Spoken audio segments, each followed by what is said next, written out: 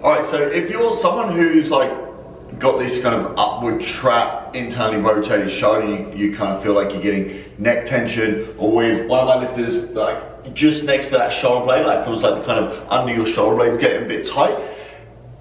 After your kind of like trigger pointing work on the traps, pecs, and stretching out of the lat, simple like banded work and that isn't going to do. So I'm just going to run you through a couple of exercises on how we can kind of take your shoulder from being elevated and internally rotated and kind of pull it down and get yourself back.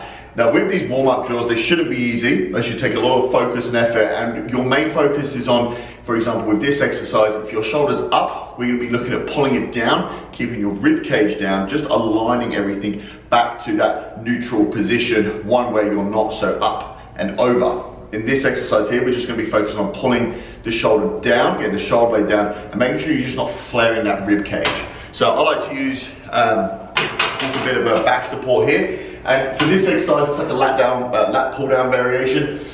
I like to do the single handles. So from here, I'm going to drive my drive my rib cage down, but I'm just going to extend through my upper spine. And as I pull down, I'm just going to bring those shoulder blades down, pulling my armpits down, almost like a lat pull down variation. The big difference here is I'm not letting my rib cage flare. I'm actively pushing my ribs down, but extending through my upper back.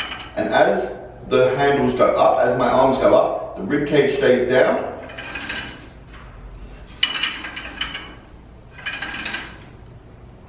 Really focusing on that side that's elevating up, but I'm not allowing kind of like this to happen.